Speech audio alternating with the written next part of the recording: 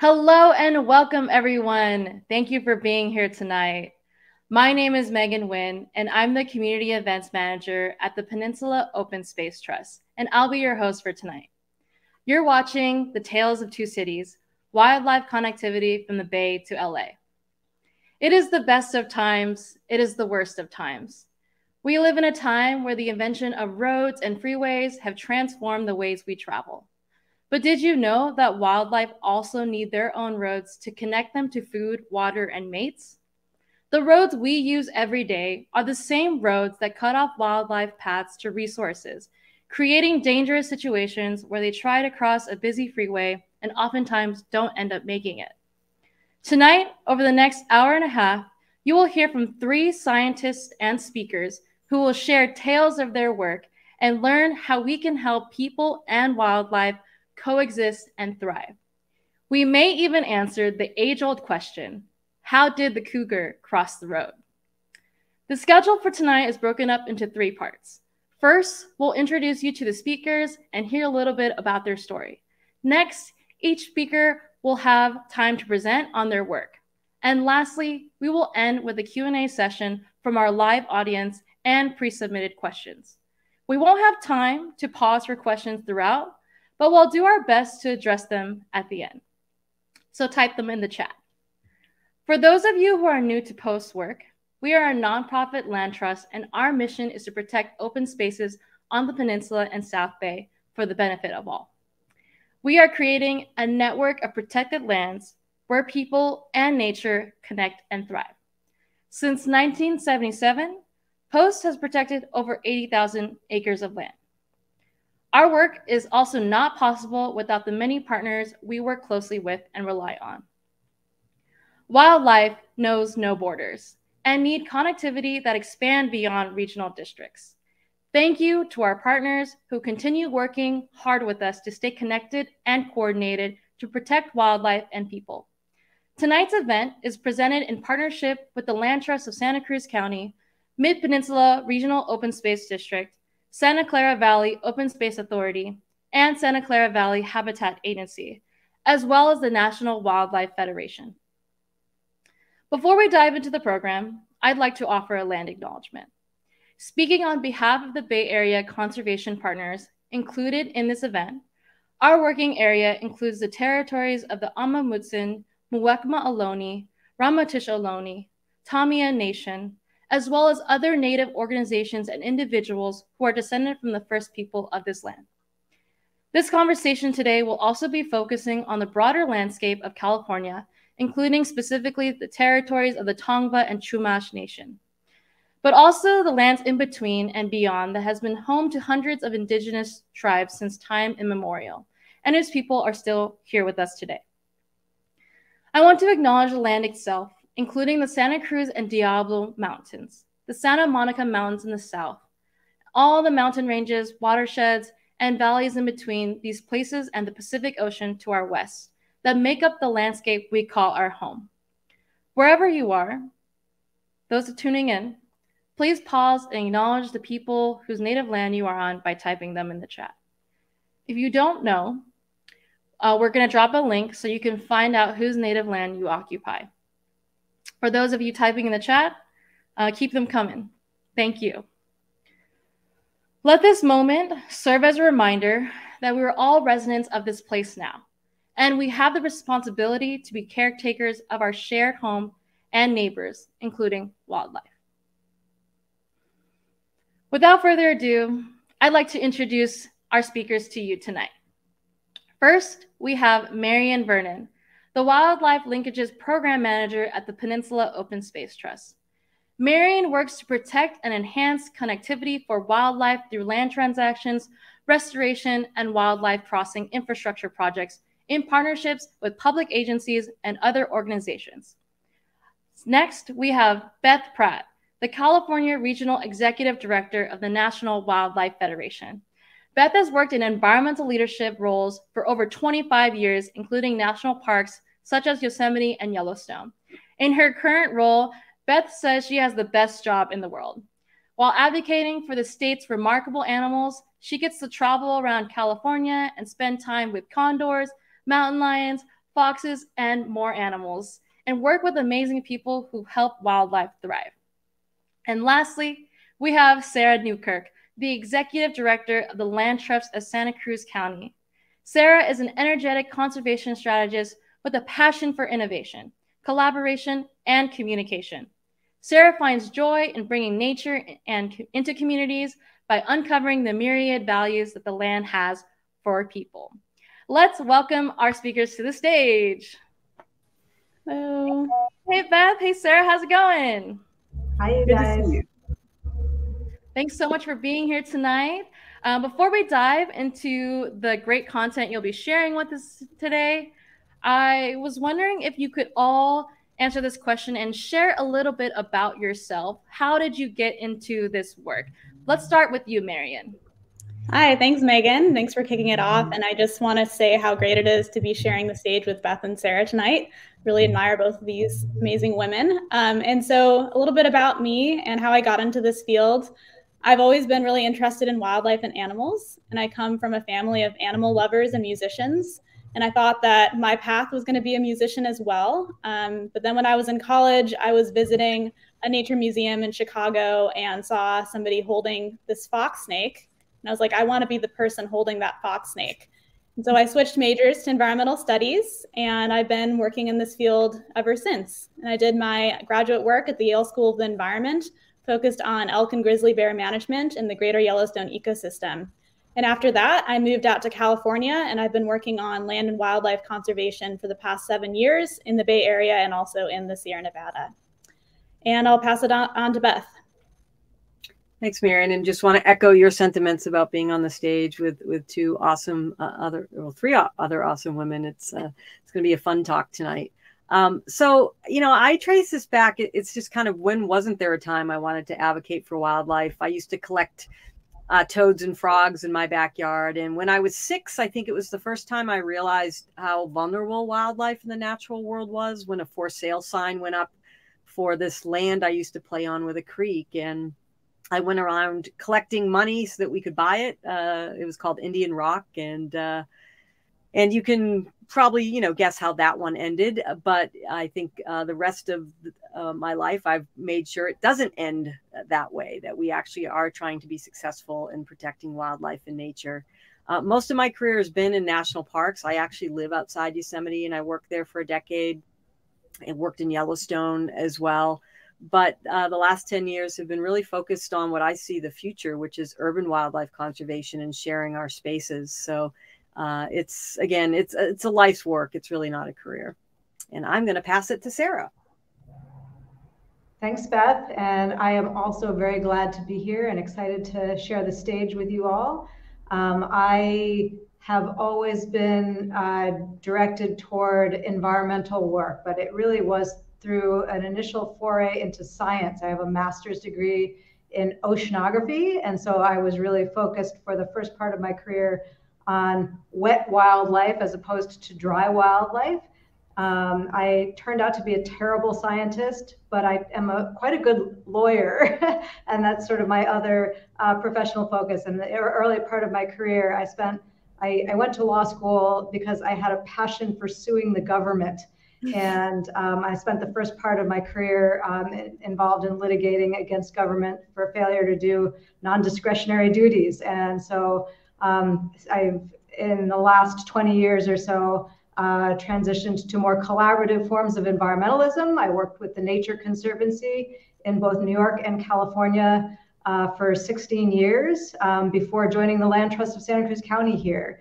And I inherited a bunch of connectivity work because Santa Cruz County is such an amazing place that it has oceans within an hour's drive of mountain lion habitat. And so I came here wanting to continue my pursuit of coastal conservation, but I have developed a passion for wildlife connectivity in the mountains during my tenure here. And I'll pass it back to Megan. Thank you. And thank you all for sharing your story. I love hearing where you all are coming from. And it sounds like there's this core theme of passion and caring that stems from way back. And I'm just excited to hear what you all have to say. So Speaking of that, can you share a little bit about what you'll be talking about today? Give us a little teaser. Marion, why don't you start? Sure. So I'll be kicking us off with an overview of what we mean when we talk about wildlife connectivity. So what does that mean? What are the solutions and challenges associated with trying to protect wildlife connectivity? And then I'll highlight some of Post's work in Coyote Valley around wildlife connectivity improvements. Pass it over to you, Beth. Thanks, Marion. So for me, I think it's shifted a little bit since we planned this, and that obviously P22 death, I think the focus is going to be a little more on P22, but also how he influenced and helped build the Wallace-Annenberg Wildlife Crossing. And I think, you know, if there's a theme, it's although my undergrad is in the biology field, I have an MBA, and I think focusing on how to approach this work maybe a little differently to get the public support and the funding than perhaps we've done traditionally in conservation. And P22 is a big part of that story. And I'm passing it to you, Sarah. Sorry, forgot to do that. No worries. I'll tell you, what I'm going to talk about is the Land Trust's work in actually installing a wildlife crossing across the hair-raising Highway 17, which is a north-south route in Santa Cruz County. The wildlife crossing is amazingly almost done, but it was not without a tremendous amount of struggle through a process that didn't really exist. And so I'm going to talk about building the plane while we were flying it, and what we've learned and how we think it might be easier going forward. Thank you. That sounds like a great flow. So we got some science background from Marion, some advocacy and story about P22 from Beth, and Sarah will give us a little bit a look into the process and how this works. All right, Sarah and Beth, we're going to say goodbye to you for now, and we'll start off with you, Marion. Why don't you take it away? Great, thank you.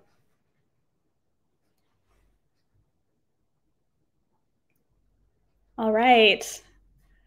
So I wanted to start by talking about what we mean by wildlife connectivity and why it's important. So wildlife connectivity means how well a landscape facilitates movement by different animals. And so as you can imagine, a landscape that has a lot of native vegetation, native habitat, is going to be easier for wildlife to move through than, say, suburban development or agricultural lands, although it really varies on the species you're looking at. And wildlife connectivity is important for a variety of different movements that species make, both on a daily and weekly basis, seasonally, and throughout their lifetime. So I wanted to highlight some of those movements to get you a sense of the scale at which these movements occur and why we need this wildlife connectivity. So starting with daily movements. So animals need wildlife connectivity so that they can find food and shelter and mates and care for their offspring. So this can vary depending on the type of species. So if you're a kangaroo rat, you might do all of those movements within 50 square meters.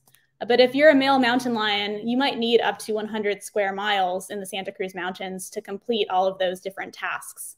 So it's kind of like the things that you might do on your day-to-day basis, your day-to-day routine of like getting groceries at the grocery store, picking up your kids from daycare, going to work, coming home, things like that. We also need wildlife connectivity for seasonal movements that animals might make. So for example, California newts in the wintertime when it's rainy and the creeks and water bodies are filling up with water, these California newts will migrate to these water bodies where they will breed. And once the season changes again, it starts getting warmer, they'll migrate back to their upland habitats. And so that's really critical for their population health.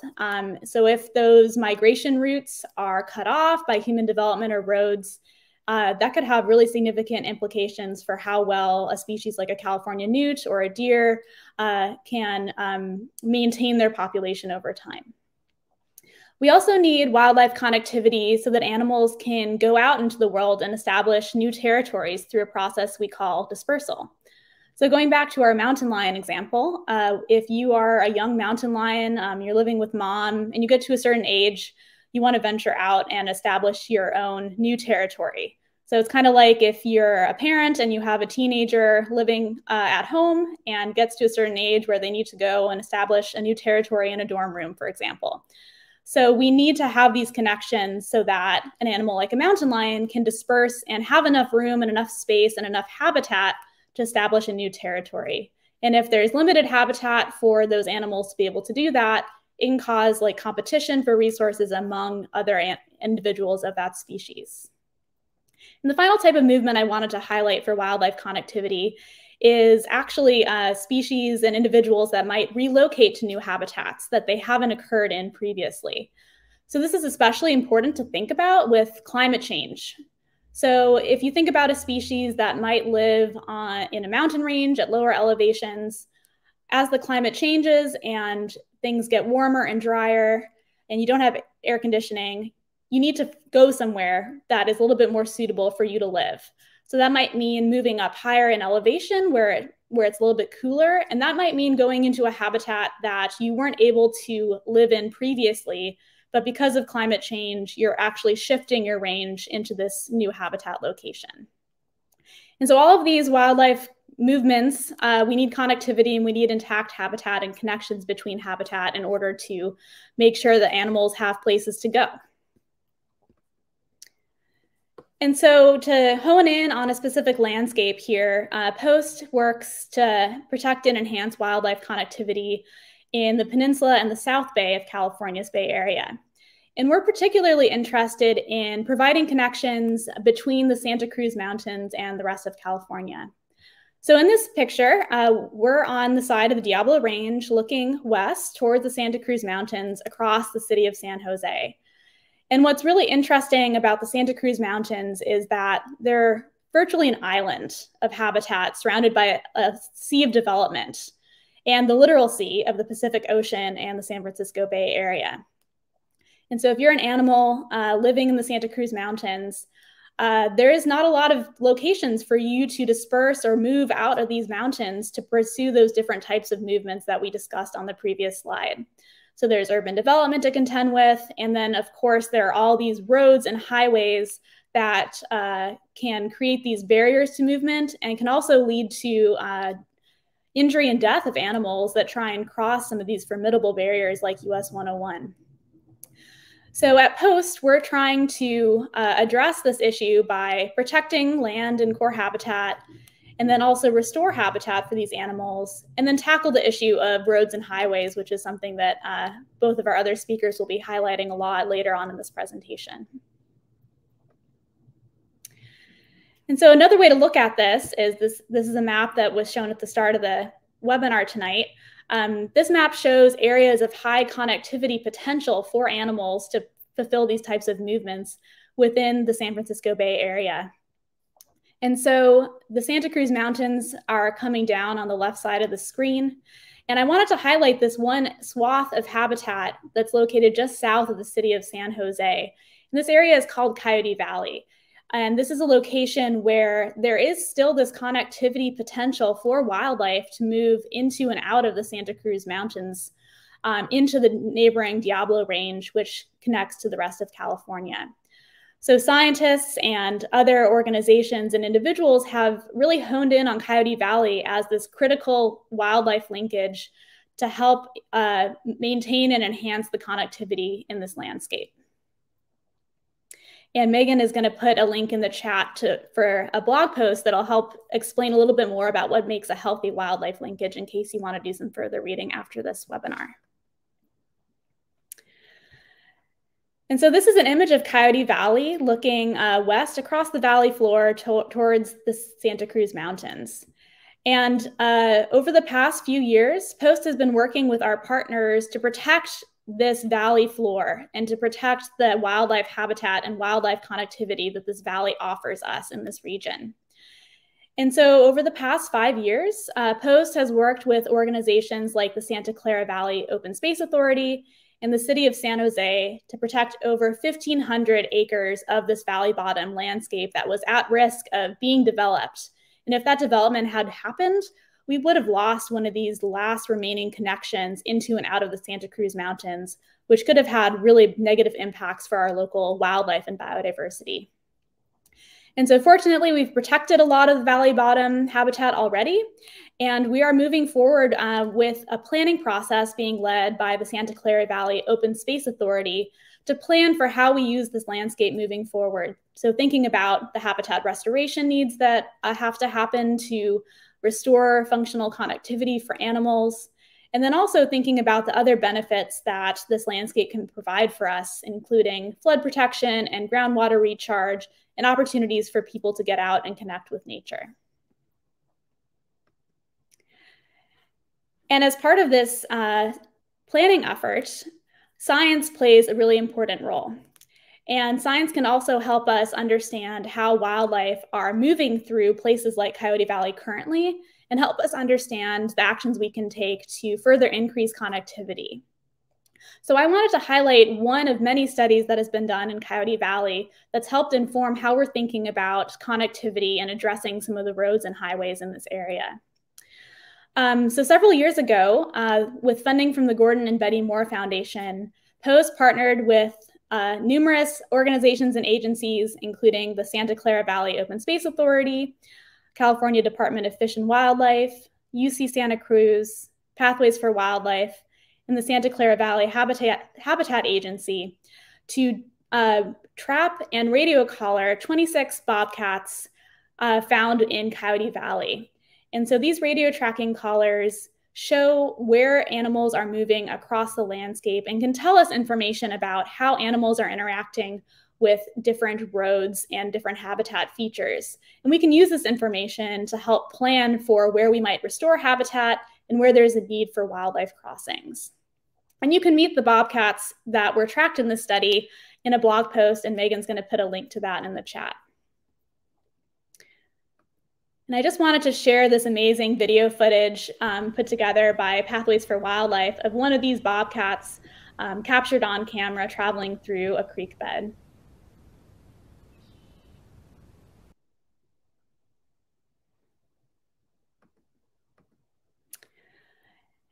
And so the results of this study were really interesting and helped us think about where we can do some wildlife crossing enhancements for bobcats and other animals. So in this map, this is a map of Coyote Valley, and the city of San Jose is located on the left side of the map. And each of these colored lines represents one of the bobcats that was tracked in this study. And it shows the movements that that bobcat made throughout the course of the study that was completed. And the few things were really interesting from this study. One was that a lot of bobcats were moving along Fisher Creek, which is this riparian corridor that goes through the valley. It's kind of like Bobcat Highway. So that told us that that was a really important existing movement path for bobcats. Another interesting finding was just how bobcats were interacting with the roads in Coyote Valley. So US 101 is running across the top of the screen here. And what was really fascinating to learn was that bobcats were successfully using a series of culverts and bridge underpasses to move safely beneath US 101 without getting hit by cars. A bit in contrast, Monterey Road, which runs parallel to US 101 on the other side, on the west side, is a barrier to bobcat movement. So you can see the lines of bobcats that are running up against the Monterey Road as this virtual barrier to their movement. And Monterey Road features a large concrete median barrier that makes it virtually impossible for animals to cross without getting hit by cars. And so it's data like this, along with data on roadkill and wildlife vehicle collisions, that helped highlight the importance of addressing Monterey Road to help design some wildlife crossings that can facilitate safe passage for wildlife. And so I'm really excited to announce that Post is partnering with the Santa Clara Valley Open Space Authority and the city of San Jose to begin a planning process to identify some wildlife crossing options for Monterey Road and plan for some wildlife crossing structures along Monterey Road that will help facilitate movement, safe passage for bobcats and other animals. So we're really excited to be kicking off this planning process this year. And I'm really excited to hear from Sarah and Beth about their experience navigating the planning efforts for wildlife crossing structures. So I have a lot to learn from both of them, and I'm excited about seeing how the project progresses over time. With that, I'm happy to kick it back to Megan. Thank you, Marian. I really love learning about that bobcat study. And those of you watching, I really encourage you to click on that link to read more about that blog and look a little bit closer at that map, because there's so many interesting like kind of trails that you can follow. There's one bobcat that kind of like circles around the neighborhood kind of in the top left corner that I thought was interesting. Marion, I have a question, like, so these culverts, were they made for wildlife crossing, or how do animals kind of naturally know how to use them? Yeah, so the ones along US 101 that the bobcats were using, most of them were made to transport water beneath the highway. So it is really just amazing how animals can adapt to human landscapes and see, you know, a culvert that was maybe constructed for a human purpose of conveying water so that the road doesn't flood. And then animals find these pieces of infrastructure, human infrastructure, and are able to figure out how to use them and use them successfully as a passageway, essentially. And of course, we can also construct culverts that are specifically used for animals and designed for animals more specifically as well. Awesome. Yeah. So like the culverts are kind of what we see in the images, the famous like coyote and badger images. And there's so many game cameras footage that we have that really shows these animals kind of like figuring out what this is, but some are naturally have been, you know, used to using these. Is that right? Yeah, and I would say, you know, depending on the type of animal, some animals are more willing to go into certain culverts than others. So mountain lions are typical cats and they're quite finicky. And so they might inspect a culvert and be like, you know, this is too dark, this is too narrow, I'm not going in there.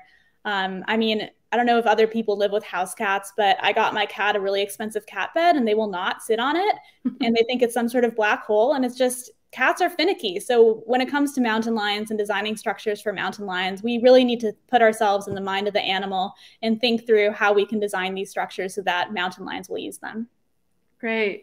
Well, thank you so much, Marion. We're going to say goodbye to you for now. But viewers, if you have a question for Marion, feel free to type them in the chat and we'll save them towards the end when we get to the Q&A. All right, Marion. I want to bring up our next speaker, Beth, who's going to speak a little bit about what's happening in the South and larger California. All right, Beth, the stage is yours. Hi, thank you so much.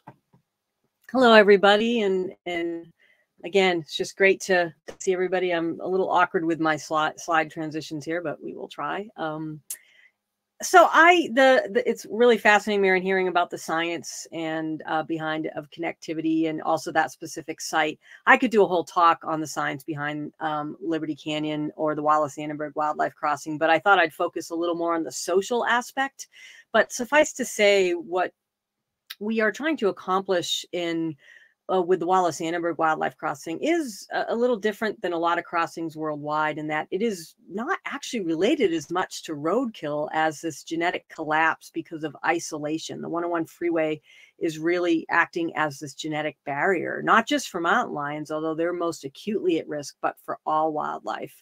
And so reconnecting the Santa Monica Mountains to the rest of the world is sort of the aim of that crossing. A lot of crossings look at more conveyance for roadkill, get the animals across the road from point A to point B, and those are valid as well. But it is interesting where we look at these genetic collapses and where you might have a local extinction of a species because of unconnected habitat rather than just sort of a roadkill problem. So it's interesting stuff. But what I'd like to focus on is, you know, when you do have these wildlife crossings, how do you get them built? You know, it's not all about the science. I think, how many species can we think of that have gone extinct despite reams of scientific papers? A big piece of this is the public support and the funding for these crossings. And I think it's gotten a lot better since 10 years ago when I think ignorance was bliss when I joined the partners to get engaged. Like, oh, build a wildlife crossing? Sure. How hard can that be? Well,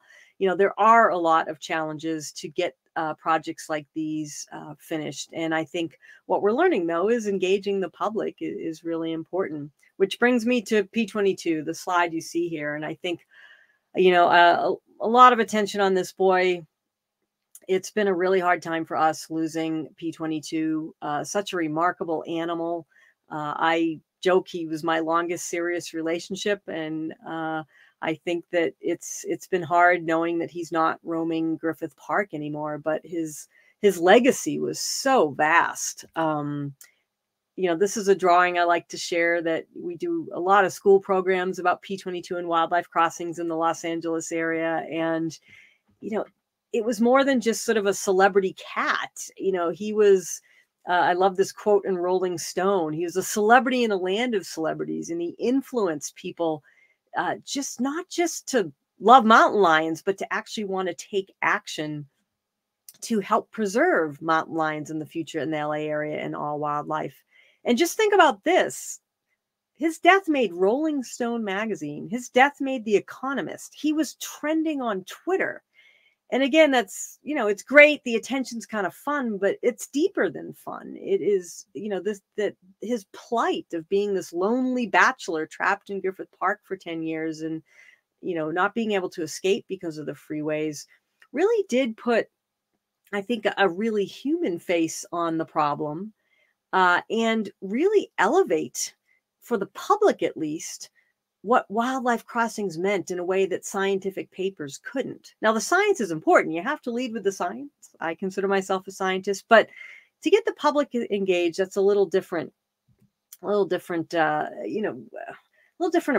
that you need. I think we tend to forget sometimes how we all got engaged in wildlife when we were younger, or even when we were adults. I didn't read scientific papers as a kid and think I want to protect wildlife. I watched Mutual of Omaha's Wild Kingdom, or read, The Wind in the Willows. It was those emotional connections. And this next slide, as I'm showing you, look at these memorials to P22, whether it be a bar marquee or people setting up memorials like at the Natural History Museum or the LA Zoo. There's a real emotional connection to this cat that translated into conservation action. Oops.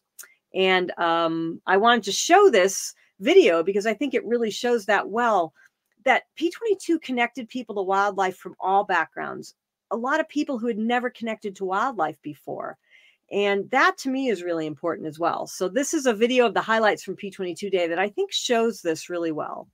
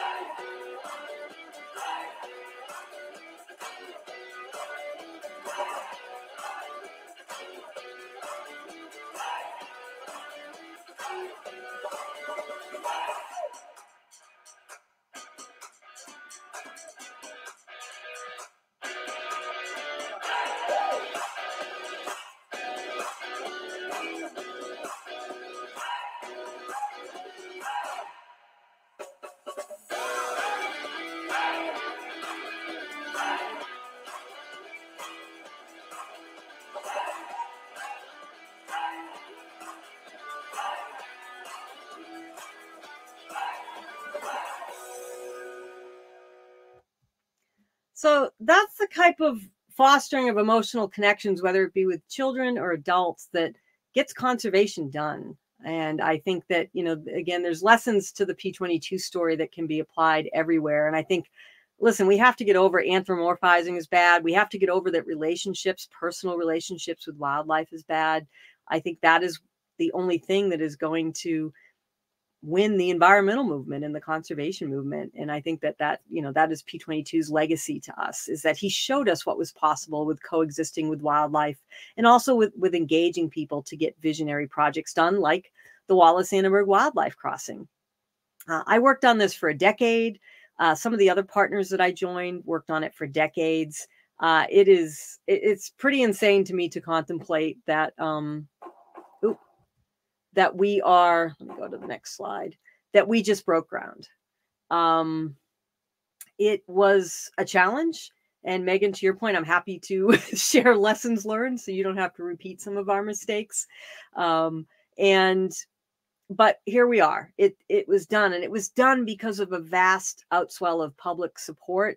It was done because on the government side, you had Governor Gavin Newsom and Secretary Crowfoot, professing support. On the private side, you had Wallace-Annenberg and other donors like Leonardo DiCaprio, and I could go on. It really was a great example of a collaboration. But all that was because they saw the groundswell of public and grassroots support for this, which I think really centered around P22. And here is just a really nice feel-good compilation of the actual groundbreaking. And I think, listen, a lot of us probably go to these events all the time. This was such a day of joy. And I think even the elected officials were off script and being funny and not giving their usual campaign speeches. And that's what was really wonderful, to show people coming together around a really hopeful project. Today, we begin to reconnect the lands and living creatures that should never have been fractured in the first place. We begin to make the lands whole again for all. Welcome to the groundbreaking for the Wallace-Annenberg Wildlife Crossing! Woohoo! So what a gift personally this is for me to be here and to be a small part of it, working with our remarkable colleagues in the State Senate and Assembly, working with local officials and federal officials. $54 million the state has put up for this program, and we'll complete the job within another $10 million, by the way. I do want to thank every single one of you, all the remarkable leaders in your own right that helped advance this cause and inspire young people, and will inspire examples like this all across the rest of the country and around the rest of the world.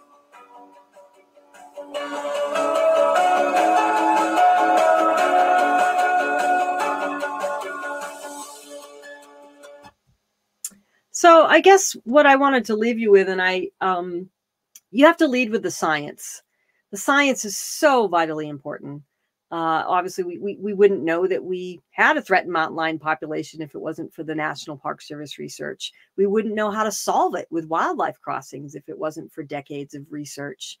But it's the public support. It's the emotional connection. It's the getting people from every background, every political affiliation, whether you're, however you connect, respect different connections to this work, whether you're a hip hop artist, you're a muralist, however you're coming to it, try to leave room for all in these movements, because it can be successful. And then the next generation of conservationists are already there when you need the next wildlife crossing.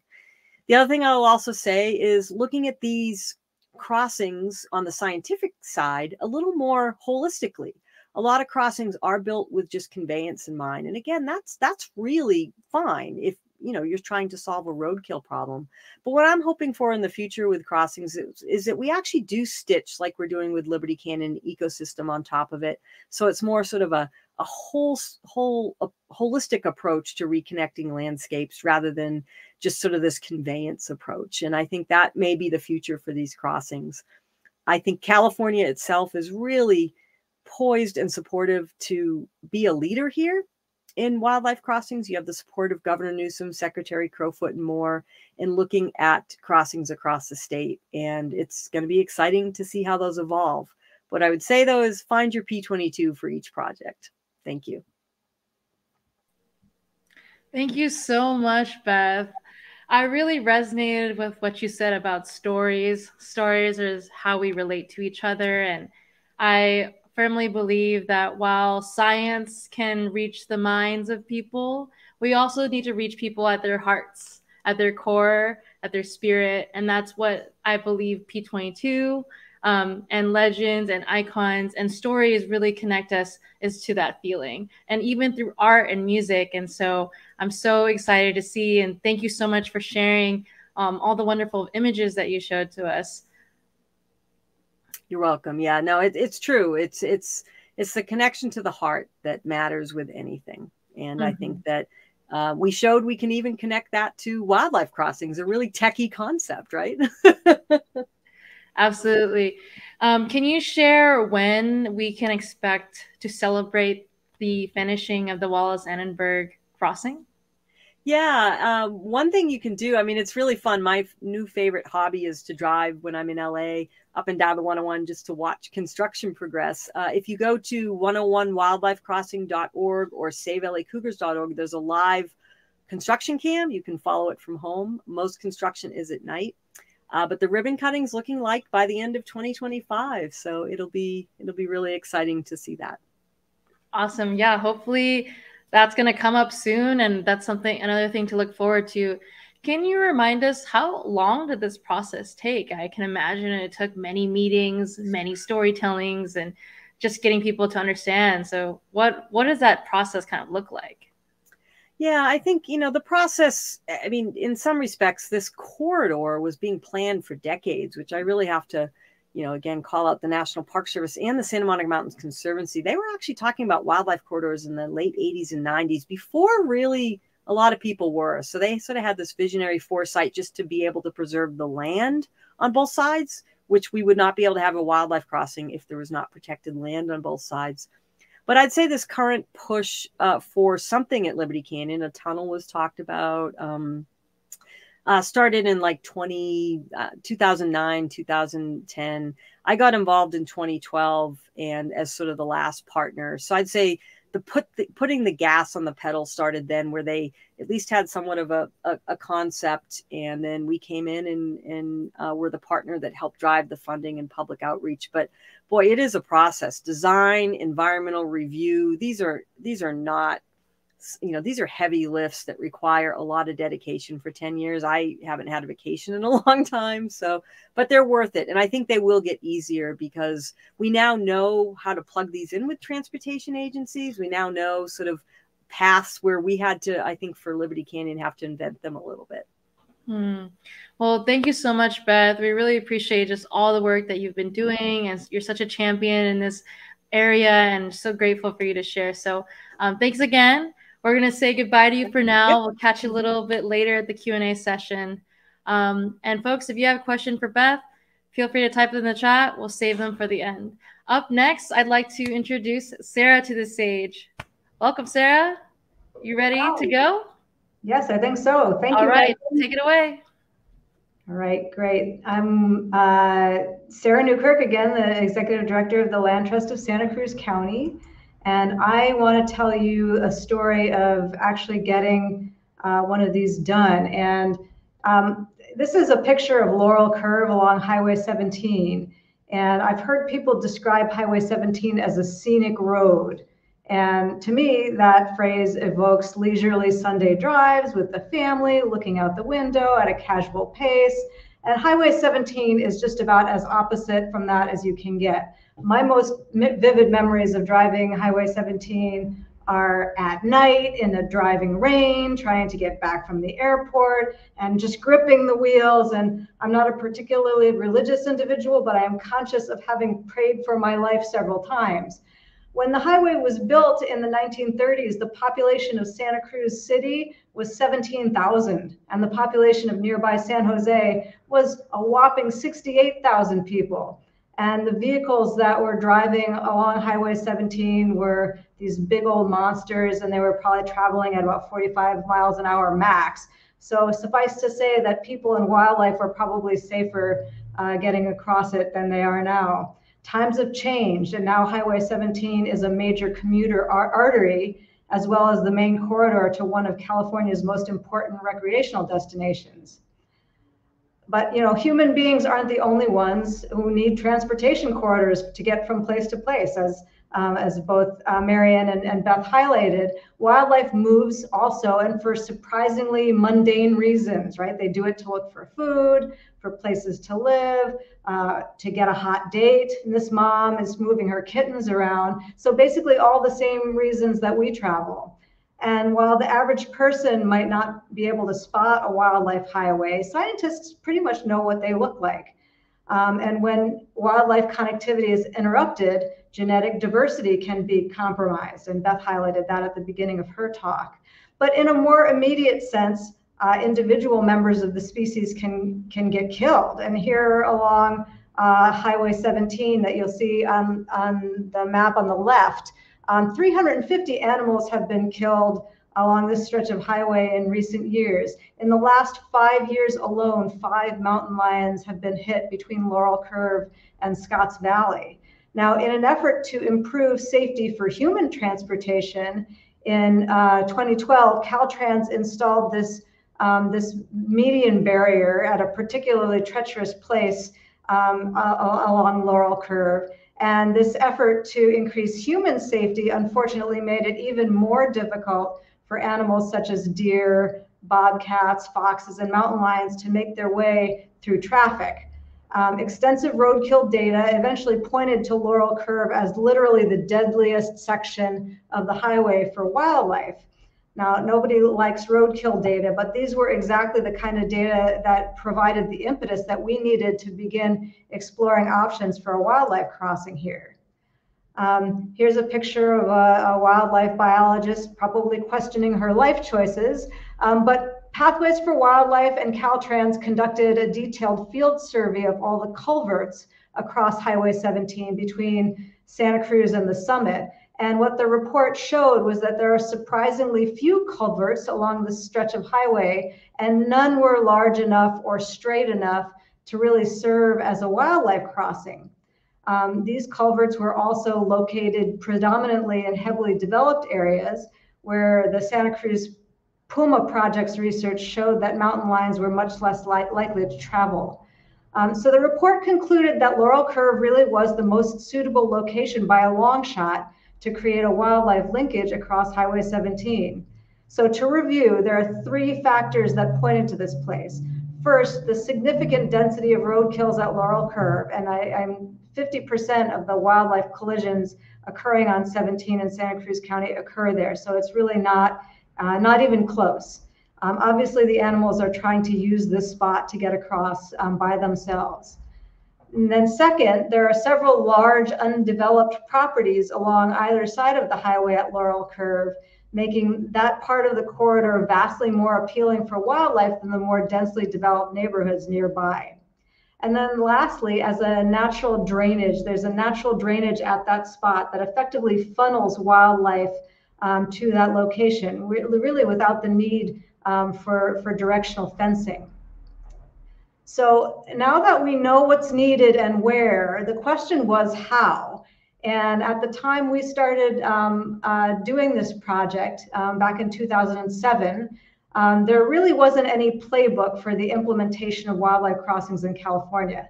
Nevertheless, when a 10-acre parcel adjacent to the highway at Laurel Curve, and you can see where the yellow star is up in the northern part of this slide, when a 10-acre parcel became available, came up for sale, we took a pretty big leap of faith that we could figure out a process to get an infrastructure project located there. So we partnered with the Packard Foundation to purchase and place conservation easements on this first 10-acre property to protect the land from future development and to give us some rights to proactively promote a wildlife crossing there.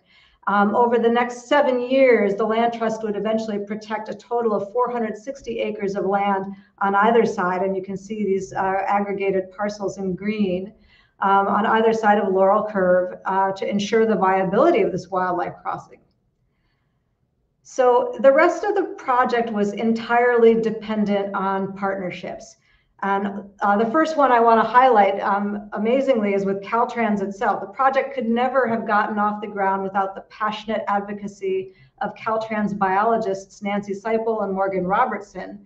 These 2 incredible women were looking at exactly the same science that we were looking at, and they knew exactly what needed to be done. But even so, Caltrans is a big bureaucracy and one that has a massive workload. So given maintenance and repair obligations, Caltrans headquarters was getting a hard time wrapping its organizational head around what the incentive was to work on something like this.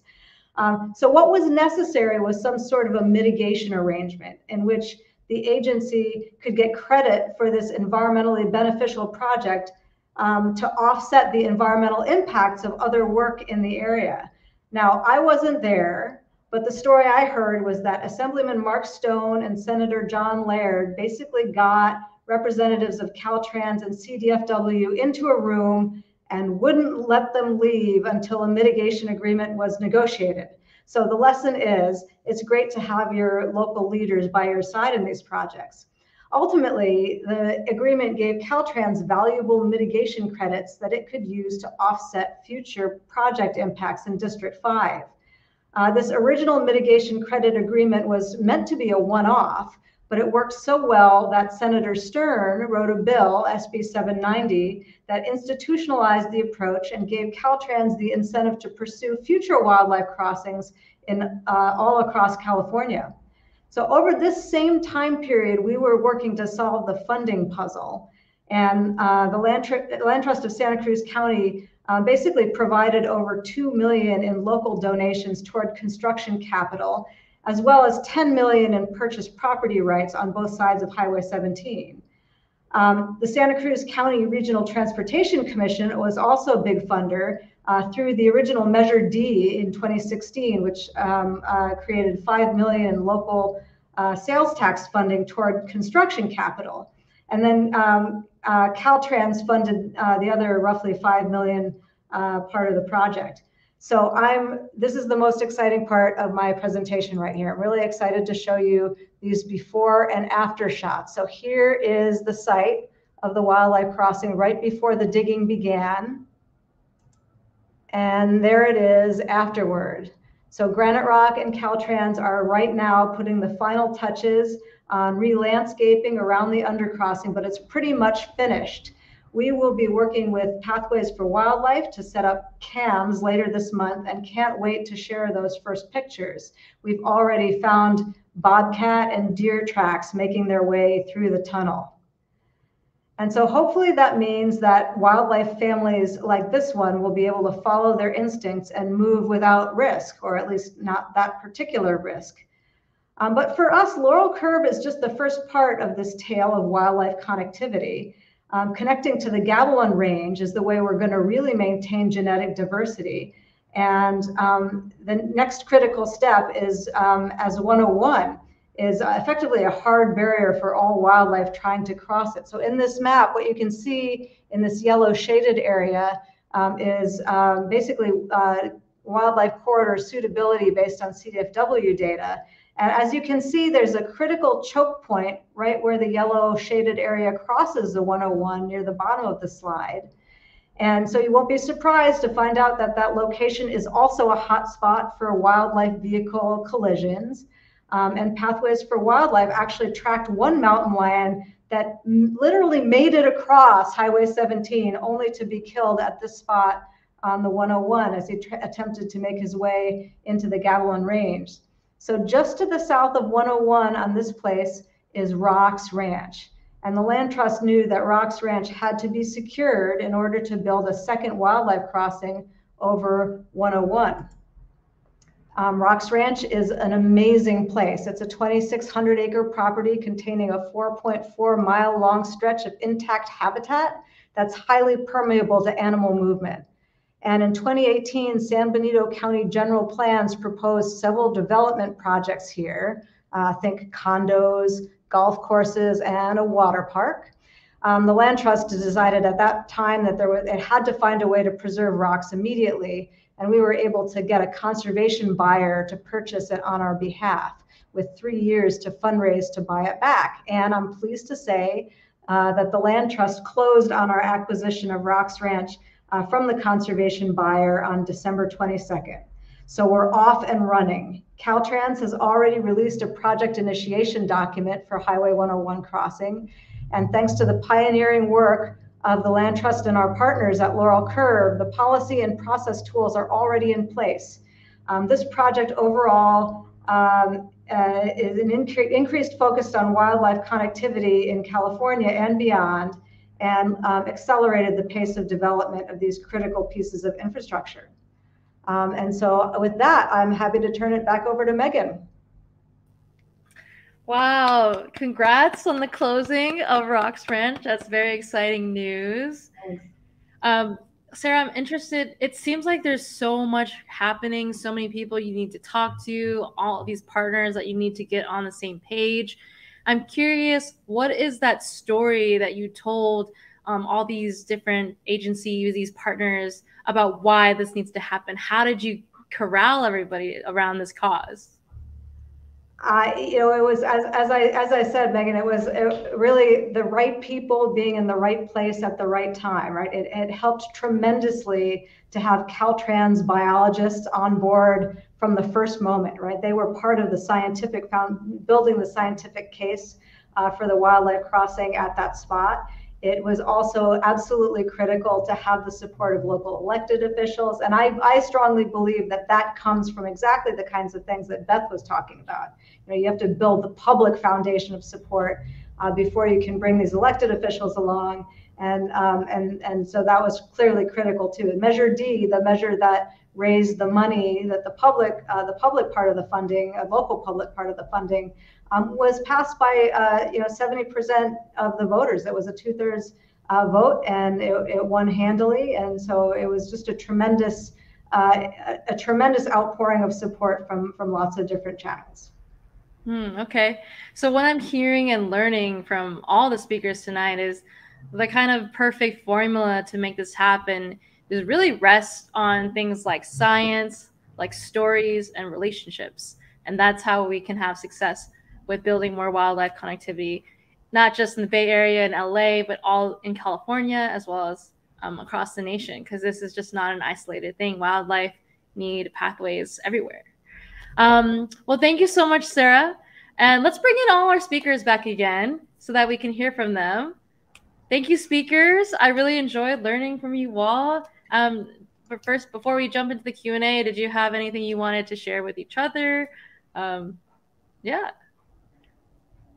I just want to say that I've been following the Coyote Valley, and I've actually been there. I think, what I think all of these, and appropriate to the title of the talk, and is that cities, you can't write them off. They are part of the conservation equation. And indeed, in some respects, just as vitally as important as national parks or other protected areas that we, I think, more associate with where wildlife should be. And so it's really heartening to me that we are starting to factor either urban or suburban or human spaces into where we need to do conservation. And I think these projects we're all talking about here fit that equation, which I think 10 years ago would not have been as well, accepted by the public. Thanks, Beth.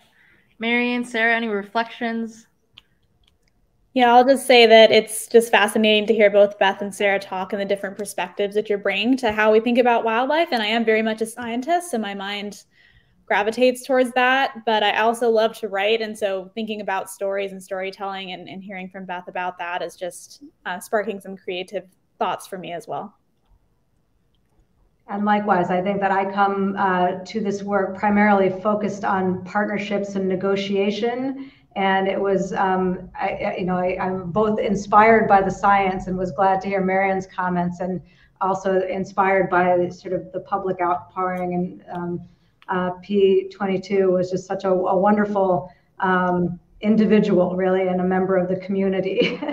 And we were fortunate to have him. All right, thank you. So we've reached our Q&A session part of the evening.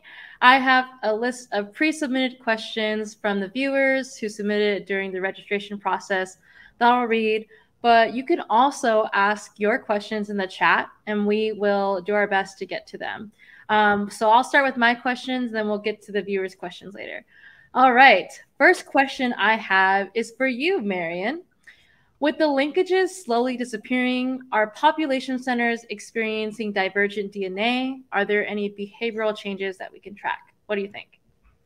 Yeah, so I think Beth did a great job of touching on this in the Santa Monica Mountains in Southern California, where the mountain lion populations are becoming so isolated that there's genetic inbreeding happening. And we're having a similar situation occurring in the Santa Cruz Mountains, which is why both the Central Coast population and the Southern California populations of mountain lion is listed as a potential candidate species with the California Endangered Species Act. So yeah, it's definitely a big issue and something that we're tracking and need to address.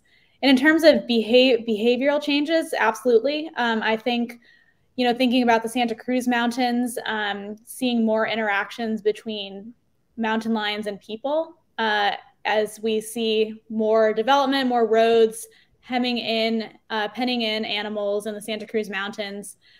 Animals don't have places to move and expand their habitat, so we're seeing more sightings of mountain lions in places where humans recreate. Last year, there was a juvenile mountain lion that got stuck in an elementary school. It was just terrified, just trying to find a way to establish its own new territory. So we're seeing situations like that occur. And so we're seeing these changes in behavior of animals that are trying to find ways to move and expand and have habitat, but they're getting constrained by our roads and our development. Thank you, Marianne. We have a question from the audience that I'd like to highlight. Ronald asks, what are the trade-offs of underpasses and overpasses? We've talked about bridges, we've talked about culverts. How do we decide when and where do we build what kind? I can take that because, having gone through that, or obviously, and others can too, but every wildlife crossing site specific. And I think it depends on your goals. It depends on your geography. It depends on the species you're trying to tackle. We looked at everything for Liberty Canyon, and an overpass was the overpass is the whole scale ecosystem solution. All wildlife's going to use it, especially if you do put a landscape on top of it. Some wildlife, as I think Marion alluded to, or in her talk, was won't sometimes use tunnels or underpasses. So it really depends. And it also depends on what you have to work with. Not every site you could put an overpass in. So they really are all site specific. Some work for some species in some locations, some don't. And that's where I think, again, back to that science, you really have to be rigorous about that scientific assessment. What can you realistically build here? What species are you trying to lure across the road? And, those are questions that really differ with each project. Anybody else want to? And we did look at a tunnel under the 101, thinking it would be cheaper than an overpass. It was not. You can't even drill under a 10-lane freeway. So, Marianne, Sarah? I'll just add to that the Laurel Curve site on Highway 17 is a natural drainage, right? It was a place where before they put the highway in, it was effectively a divot in the land, and all that stuff that you were looking at in my before picture was fill that had to be sort of put under the highway when they were building that. And so effectively what we were doing was pulling all of that out and letting the wildlife just continue along their way in this sort of natural drainage. On the Rocks Ranch site, that's likely, we don't really have the designs yet, but it's likely to be an overpass because it's almost the opposite, right? The highway is running through effectively a valley that would be sort of connected. And to Beth's point, what's cheaper? Apparently you can just get the pieces of these overpasses kind of modularly brought in. And that is often vastly cheaper than the underpass. Marianne, anything else to add, or? Yeah, I think this is really top of mind for me as we start thinking about wildlife crossing options for Monterey Road and thinking through all the things that Beth and Sarah mentioned about topography and the focal species we're trying to benefit, and all these other factors that might influence whether we go with culverts or underpasses, overpass, things of that nature. So it really is like a lot of different criteria and questions that we need to sort through. Thank you. Next question. Will more wildlife bridges be built in California? If so, when and where? I mean, feel free to mention the ones you've already mentioned, but what are the other ones we could look forward to? The good news is absolutely yes. And I think what's been really wondrous about the Wallace-Annenberg crossing and these other projects is they're fueling more. You know, I have the good fortune of working with Governor Newsom and Secretary Crowfoot, and I can tell you they want to do more. Governor Newsom is putting his money where his mouth is too. And I mean, we have $100 million to date allocated in the agency funding for wildlife crossings. So I think that they really, especially connected to 3030, want to be the new leader in the states in wildlife crossings. And there are several projects I'm even in, you know, that are on my radar, like some on 395, the Coyote Valley. There's a lot that are ready to come out of the gate with funding. And I think, you know, Sarah and Marion, I'm sure that's your experience. There's your projects, you know, ready to go, and some are underway. Yeah. Beth, you mentioned 30 by 30. That's another question we had. And maybe I was hoping, Sarah, would you be willing to talk about like how this work is aligned with Governor Newsom's 30 by 30 goal? Sure. And just, you know, for the audience, 30 by 30 refers to a commitment to protect 30% of the lands and coastal waters by 2030. And the California initiative is embedded within sort of a larger national initiative, and that even sort of a global effort to accelerate the protection and conservation of open space for wildlife and habitat. And connectivity has got to be, right? It's not just, this is not a bucks for acres exercise. Connectivity has got to be a part of that, again, because of the genetic components. There's no point in conserving lands that are disconnected from each other so that species can become locally extinct because of genetic collapse. And they've already seen a lot of evidence of extreme genetic isolation in the mountain lions in Southern California. We're starting to see the first signs of that, the outward signs of that in our area with the kinked tails and so forth. And there's clearly a lot going on under the surface. And so connectivity has got to be a big piece of 30 by 30. And what the California state effort is, as Beth alluded to, driving a tremendous amount of money to, right, they're putting their money where their mouth is.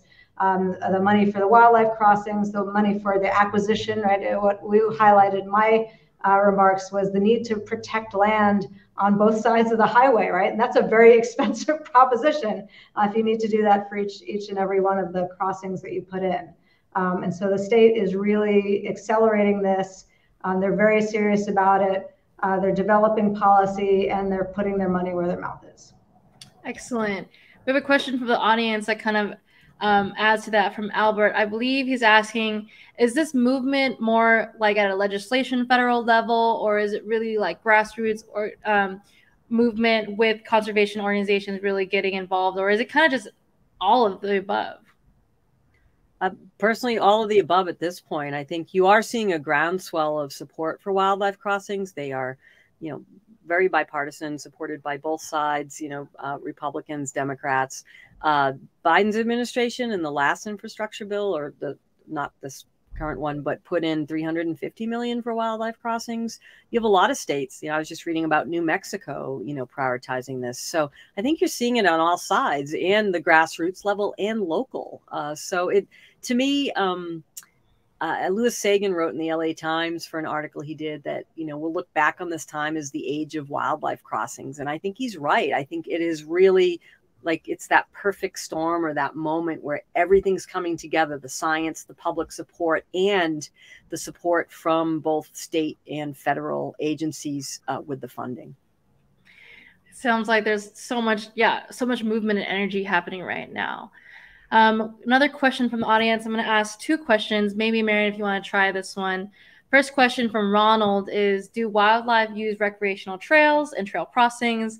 Can trails be designed to be more wildlife friendly? And the second question is, how are wildlife faring with these in emergency situations like the floodings that we've been seeing and the wildfires that have happened in our summers? Yeah, so I'll tackle the second question first. So yeah, we've obviously been having a lot of rain, And as I talked about previously, some of these culverts that are constructed beneath highways are for water conveyance and for moving water so that they're not flooding roads. And so when we have these big rain events that are flooding these culverts, animals that might use those culverts for passage aren't able to use those anymore. And so we might see more animals trying to cross the road at grade, which obviously is a dangerous situation, and animals can get hit by vehicles, and it's bad for animals and it's bad for people too. And for the first question around multi-use crossings where we might have a trail with a wildlife crossing as well, it really depends on the species. I think it generally, the literature has shown that it's not as effective as wildlife-specific crossings. People, even passive recreation, can have impacts on wildlife and negative impacts in their behavior. So generally, whenever we can do wildlife crossings that are just for wildlife and have separate crossings for people, I think that's going to be most effective, especially in these urban areas where so much of the land base is for people, including our protected areas where recreation and trails are their own form of fragmentation of the landscape for wildlife as well.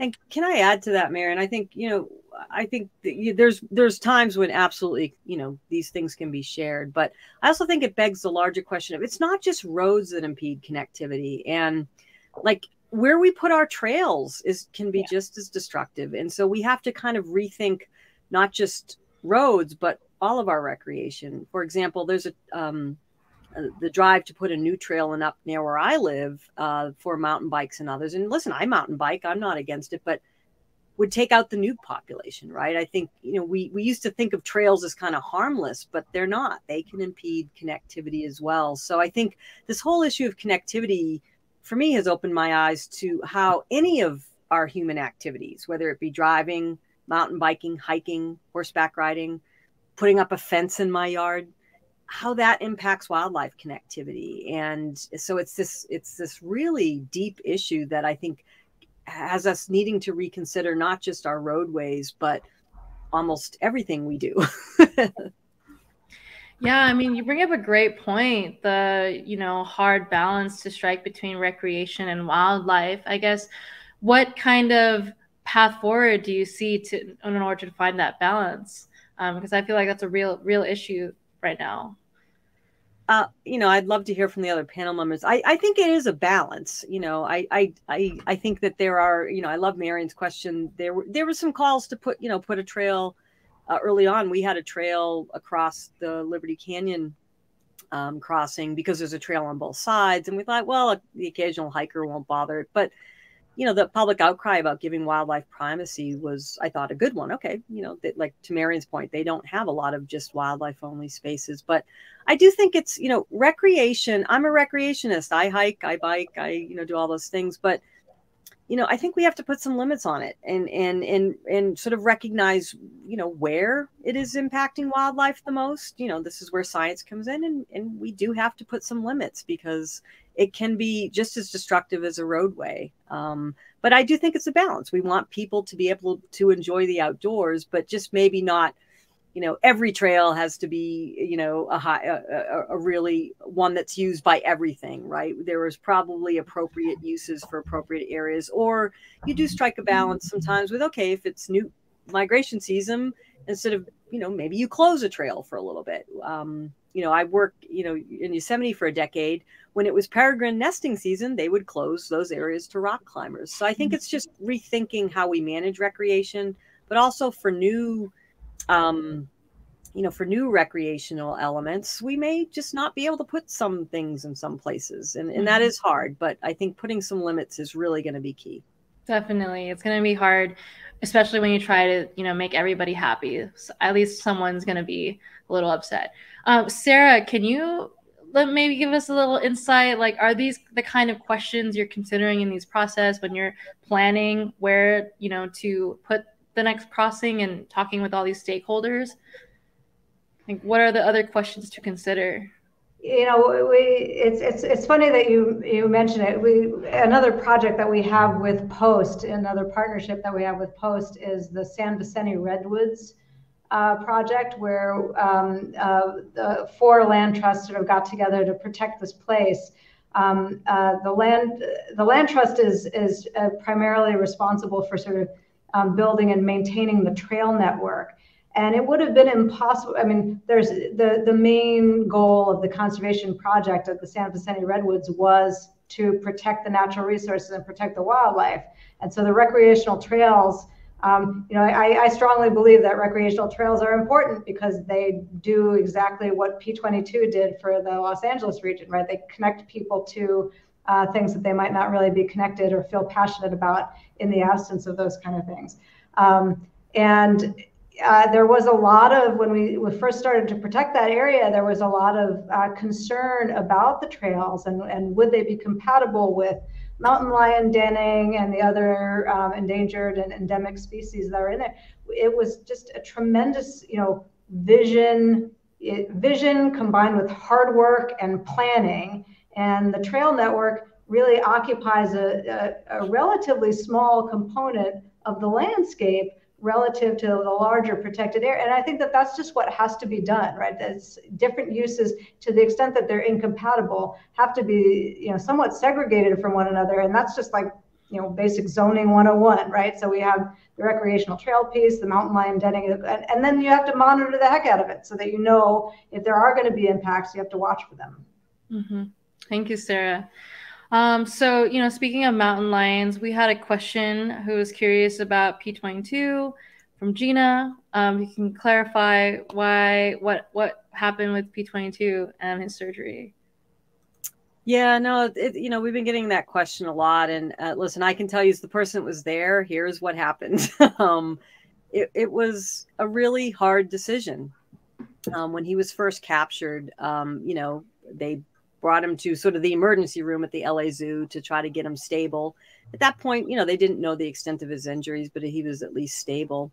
I was in constant contact with the director of California Department of Fish and Wildlife daily. He was giving me updates. They were trying to place him in a sanctuary early that week after capture, but then some of the testing results came back, and I think, again, it shows sort of a new era of wildlife management when they allow a wildlife activist like me in the room.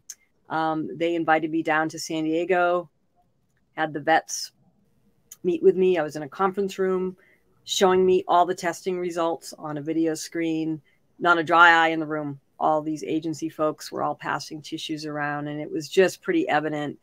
The vehicle strike was one thing. And they actually were, when that test result came back, saying, well, it would be risky surgery, but we probably could fix this. What was happening was his organs were herniating into his chest cavity. He was having a lot of trouble breathing because he couldn't.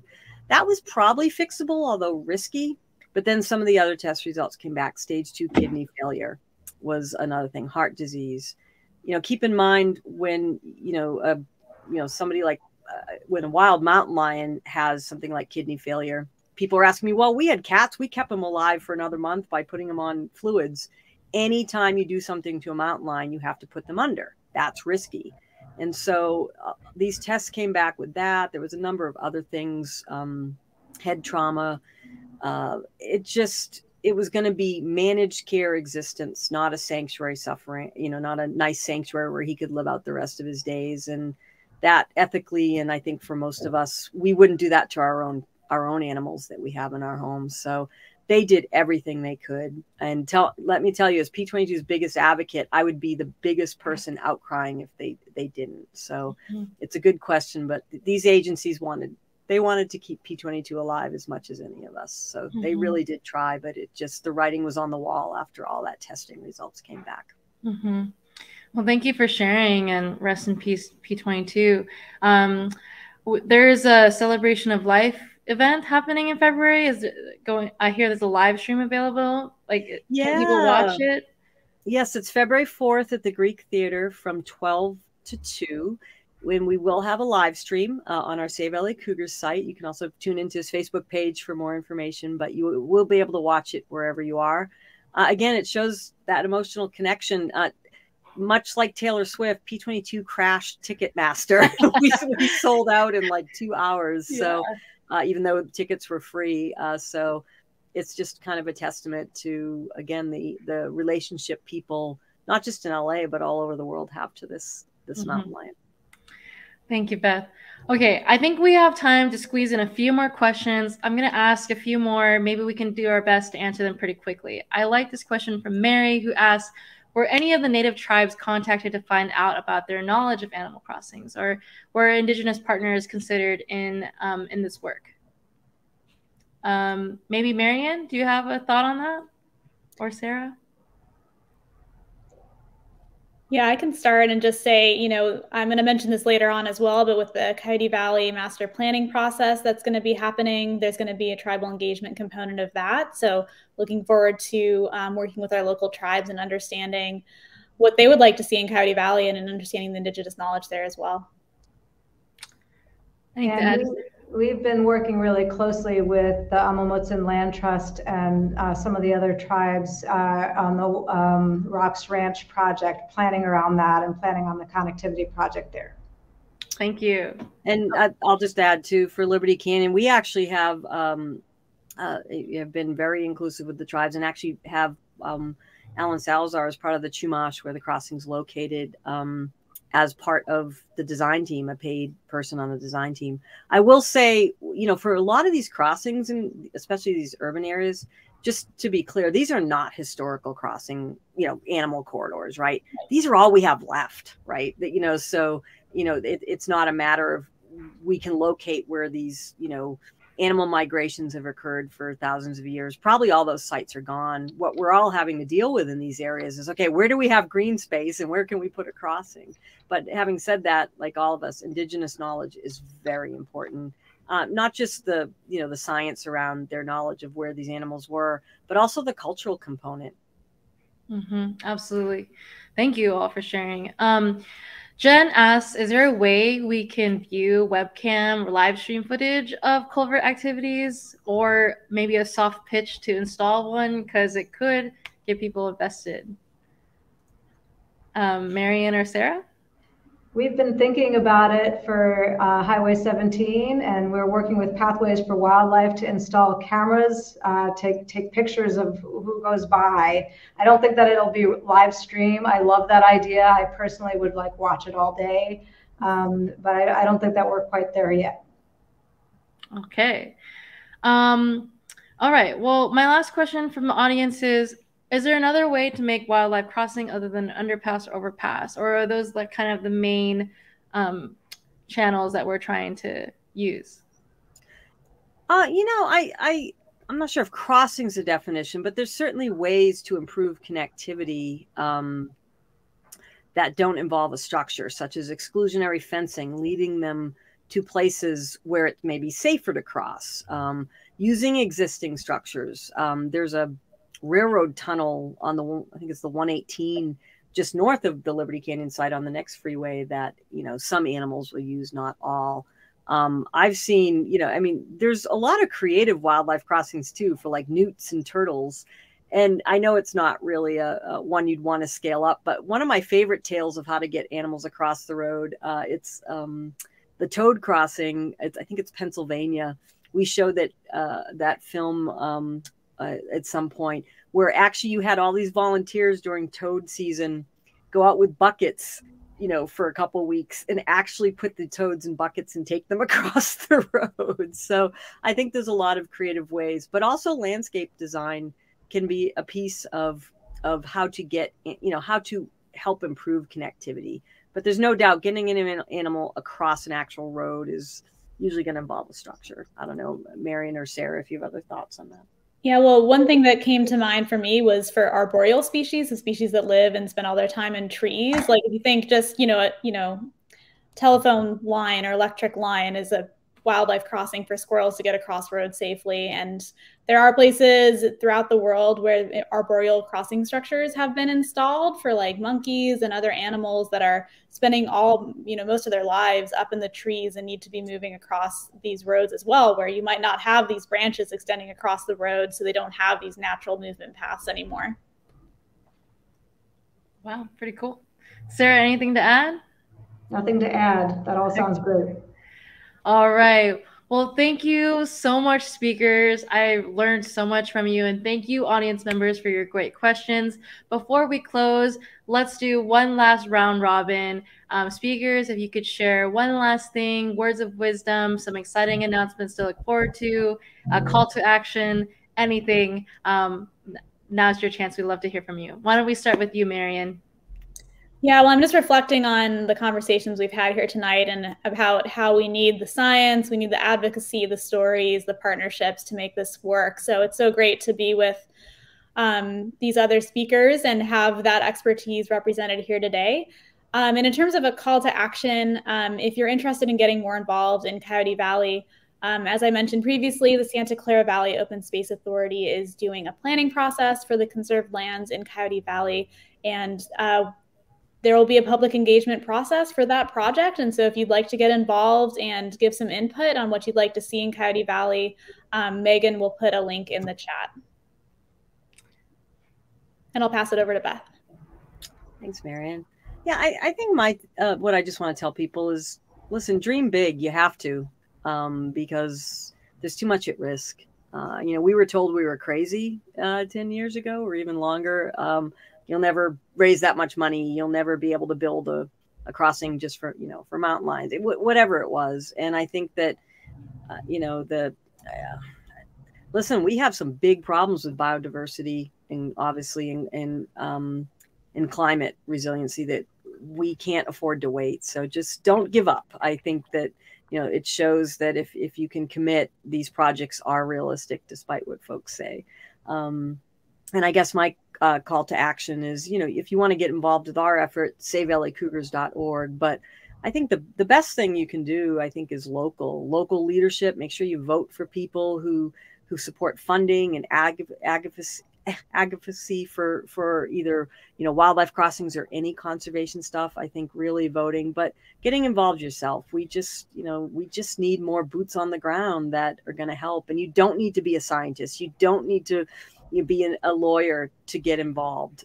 These projects take grassroots support, and that can come from anybody. And I will pass it to Sarah. Thanks, Beth. All I'll say is keep your eyes out for news of the next wildlife crossing across 101 in San Benito County at Rocks Ranch. We just closed on it last month. I'm so excited to get going on that project. And I'll pass it back to Megan. Woo! Thank you, speakers, audience members. Please give them love in the chat. There's already so much coming through. I learned so much from you all. And like you heard it, get involved. Let's share some stories, vote, and take action. All right, speakers, before we say goodbye, let's take a photo by smiling, and we'll take a screen capture later. And thanks again for a wonderful evening. We'll say goodbye to you for now. Thank you so much, Beth, Sarah, Marion. All right.